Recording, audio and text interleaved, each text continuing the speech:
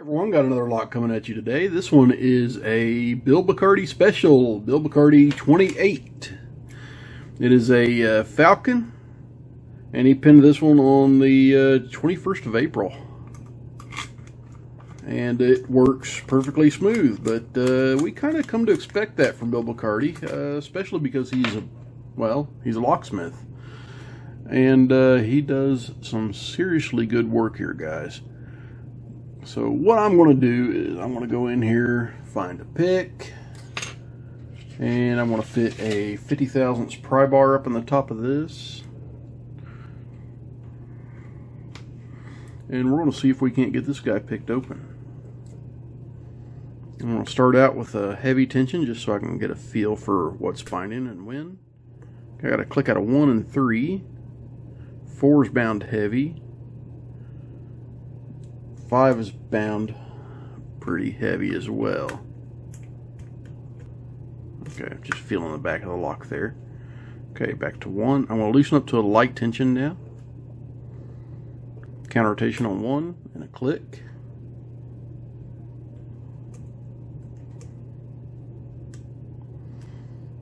Two is pretty well bound, but I got a light click off of it.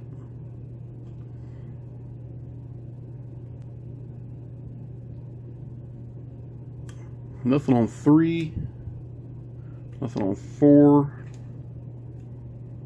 and a little click off of 5. Okay, nothing else off of 5. So back to checking out 1. Nothing. Nothing on 2. Little click from 3, another little click from 3. Nothing on 4. And a tiny little click from 5. So back to the front, a little click from 1,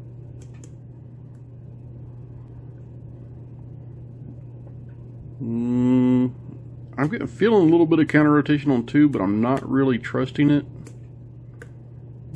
Okay, got a couple clicks out of 3, nothing on 4.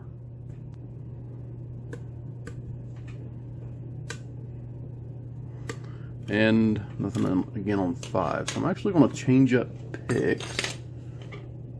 Stay. Didn't want to stay up there. Yes, people, I talk to my lock picks. I don't think I'm completely crazy yet, but then again, I pick locks for a hobby, right? Okay, got a click from 1. Nothing on 2. A few clicks from 3, nothing on 4, nothing on 5. So back to the front, click from 1, nothing on 2, nothing on 3, little tiny click from 4, and nothing on 5. Nothing on 1, nothing on 2, nothing on 3.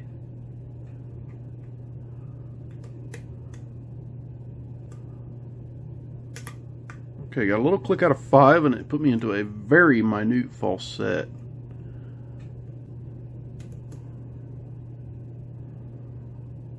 Nothing on 2. Little tiny click off of 3. I mean, it was very minute. Nothing on 4.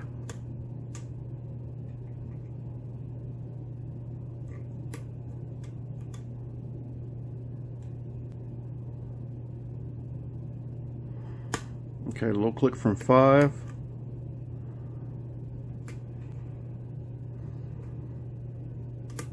A little click from 1. I got my very small false set back.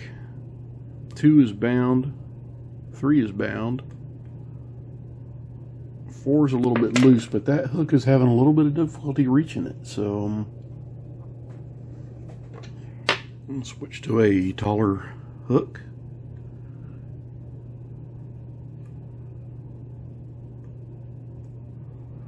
I'm having some difficulty trusting that. And yeah, I think what happened is I kind of hit a trap there with pin 4. Okay, so let's go back in here. Okay, a little click, couple little clicks from 1, nothing on 2. Okay, little click off of 3. That pick's not going to get under 4.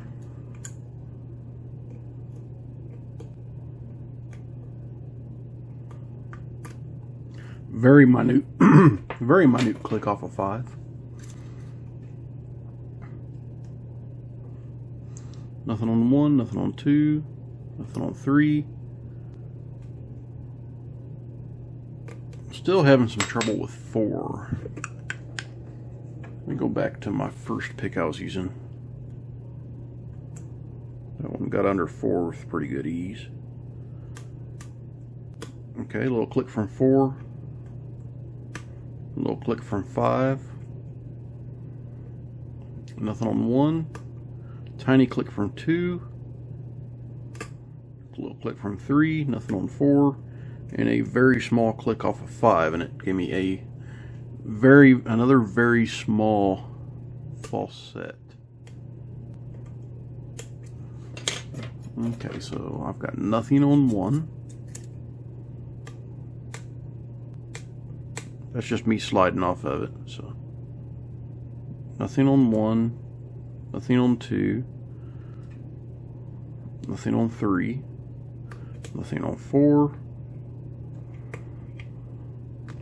And that pick is just a little bit too tall for 5.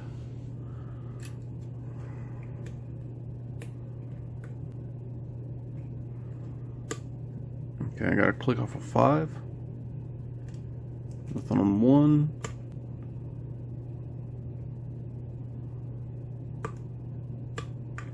Okay, that was a little click out of 3, I believe.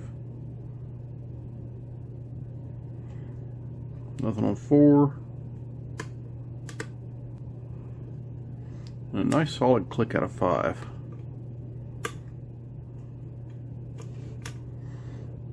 But I think I actually kind of screwed the pooch there a little bit, so change up a little bit again.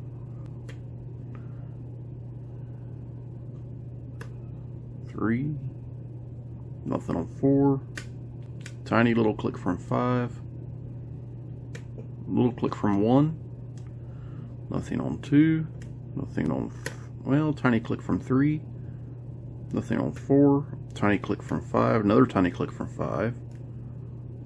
Well, unless I'm getting some different feeling from it going in reverse.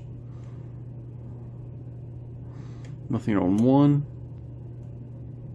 Absolutely nothing on 2. Nothing on 3, but I want to grab a little bit deeper pick just to test 3. Let's see here, I got a pile of picks here in front of me. Let's just pick one. Okay, there's 1, 2, counter rotation on 3, and a tiny click. Okay, can't get underneath the 4 with that one, so.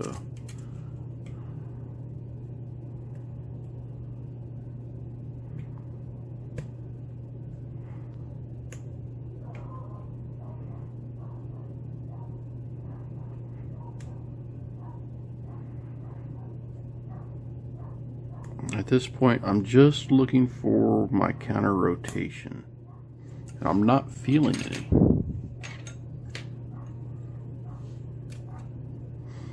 Man, I hear the neighbor's dog just going ballistic.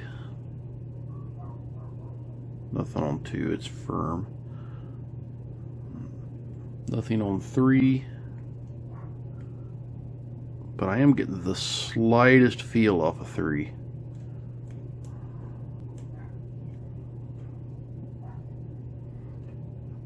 Nothing on 4. Let's see here. My trouble is going to lie with pin 5, I believe. Let's see if I can stick my hybrid diamond in here.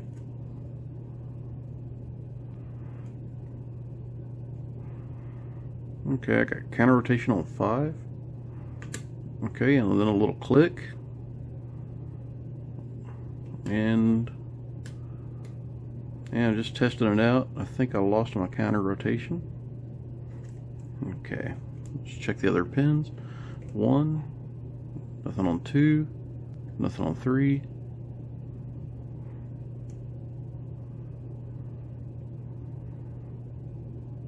Nothing on 4, so back to 5.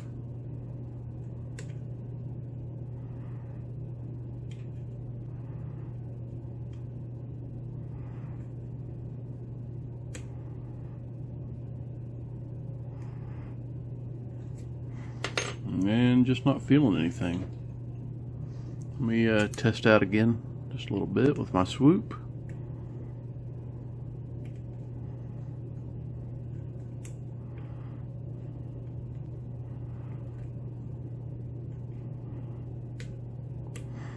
Yeah, I'm pretty sure 5 needs to move.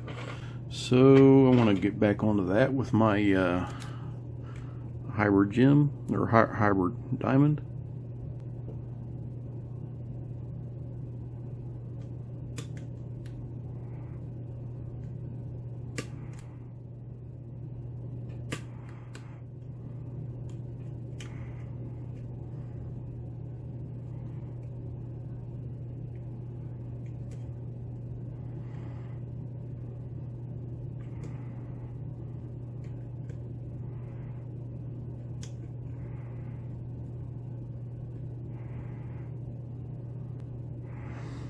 Okay, I want to bring it back manually a little bit. There we go.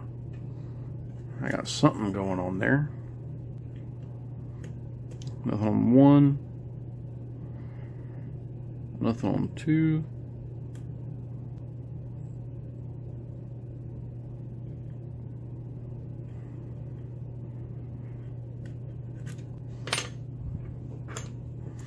Alright, I want to switch up again. I'm going to go with a gem. Nothing on 1, nothing on 2 at all. I think I got a little counter rotation on 3, and I think I just, okay, I think that took care of that.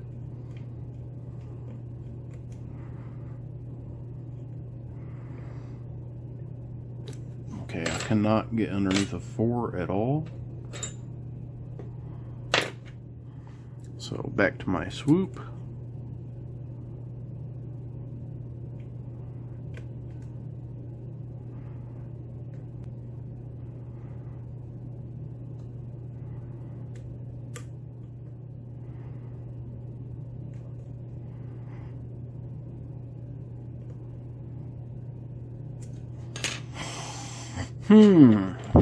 It's a little bit of a conundrum, everyone. I'm trying to figure out where this is.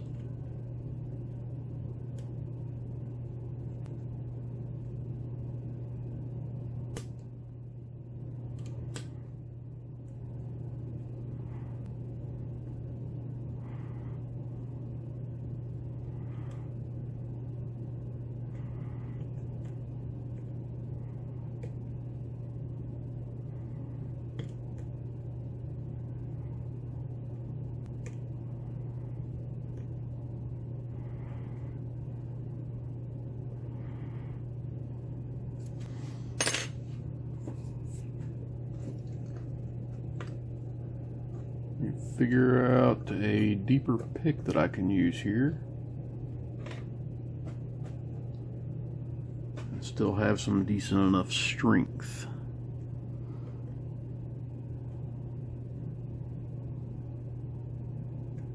Now, oddly enough, I'm going to pull this out. Yeah, that's kind of what I figured about 1.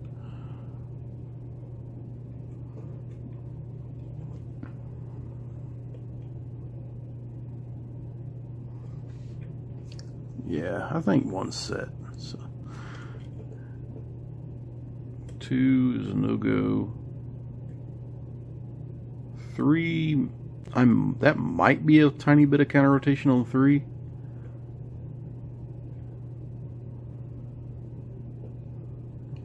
Let's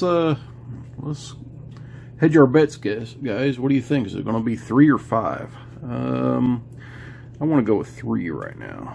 So. Okay, so I want to manually roll back 3 a little bit.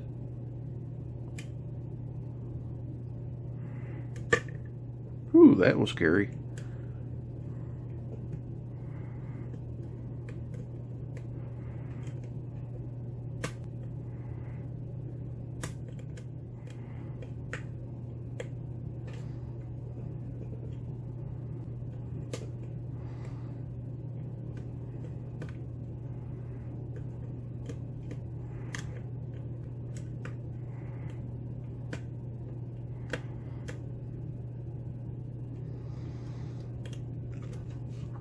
Well, I don't think that was the correct answer. Because I completely lost everything.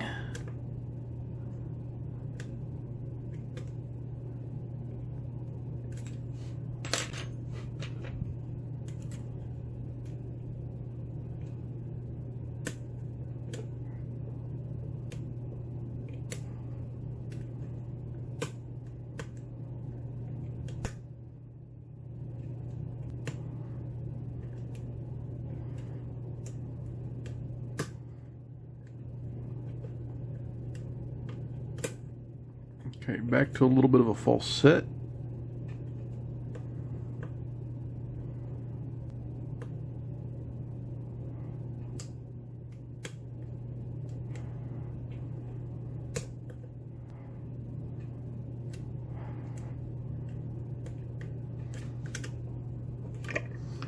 And yeah, I'll call that a little bit of a fail.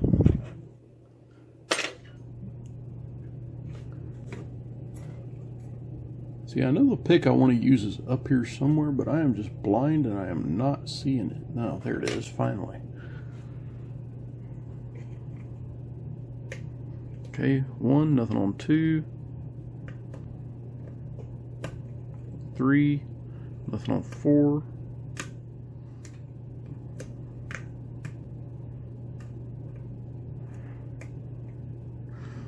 You know what? I bet this has a 6th pin in it. I'm not really paying super close attention, but it makes sense to me.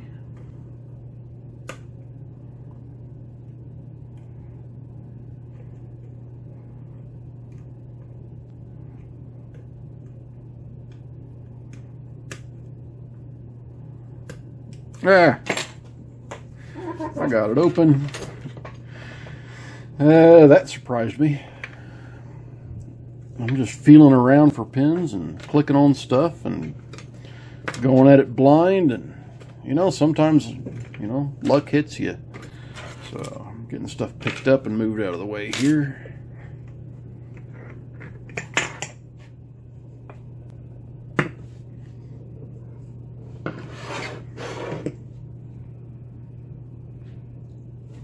Alright, you guys can see that it is picked.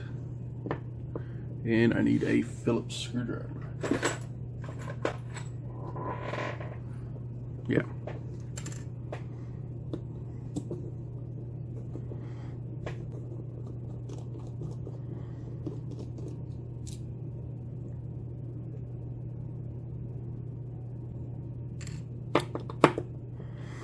Bill, I was about to give up on this lock and throw it in the naughty bucket. I mean, hell, I'm already at 18 minutes of just rambling around here. You did a fantastic job keeping me out of this sucker. Just in case, okay, just in case, I mean, I am going to shim this.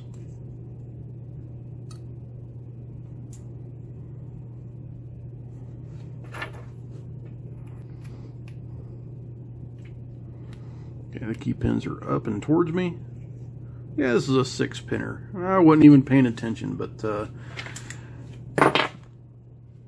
and I dropped the key pins on the desk right here in front of you. As if this video wasn't long enough, right? Alright. Well, I'll almost guarantee that one went in 2. And it looks like they're all different sizes, so let me stick these back in here.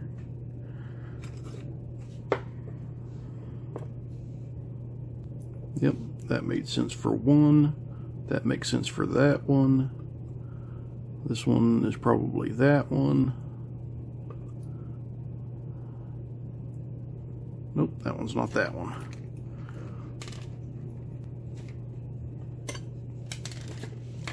If I can keep it from rolling off the desk on me here. There we go. And last but not least, yeah, that's got them all back in there in order. All right. So 6-pinner, I wasn't paying attention about it, but yeah, 6-pin rides on the tip of the key there. I normally don't fall for that trap very often, but I just wasn't counting my pins. And Bill's got some very nice homemade pins in here. Now that I got them all out of there, we'll dump them all back out. And let's look at the plug. Let's see if he's done any modifications here. It doesn't look like he's done any mods in here. It looks like it's all smooth. Alright, so let's take a look at the top. And what was giving me all of that clicking and crunching. I've got a spool in one with a copper spring. Come on, stay focused, camera. I know you can do it. I've got a very sharp spool in two.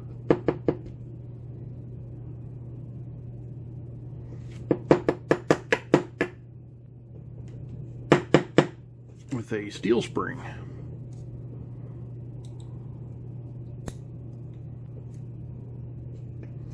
I've got a double spool.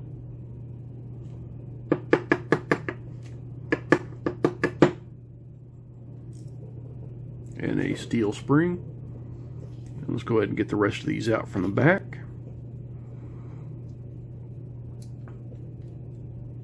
I've got a double spool. I've got a factory spool. And the T-pin.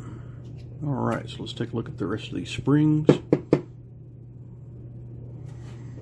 I can get them out. Okay, there's the spring for 6,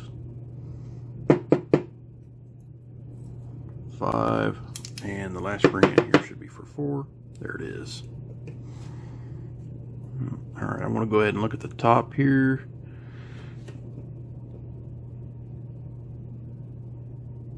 I don't see any mods in there. You should see picking up on some light if there were. Alright, so this little Falcon BB28. Tough little lock. Nice tricky pins. Kept me out for, you know, longer than I figured it should. But Bill Bacardi put some pretty nice pins in here and changed up our springs. So let's take a look at them. We got a very sharp spool in one. See, those serrations are so wide, I would almost call them spools. So maybe like 4 spools in one. Then I've got another spool here, nice and deep one. Another one here. Then a very sharp one here. And on the end, I've got a double spool. So on top, another nice sharp spool, and then another sharp spool. I've got a double here. And the bottom end of it was very sharp. Then a very small T-pin, a factory spool, and another double spool here. Very cool stuff. Bill Bacardi, thank you very much, sir. Your locks have been pretty fun, and your challenge locks are pretty damn hard. I like hard locks. So, everyone, please say thanks to Bill Bacardi for sending me this lock to check out with you guys today. And please stay safe and don't do anything illegal.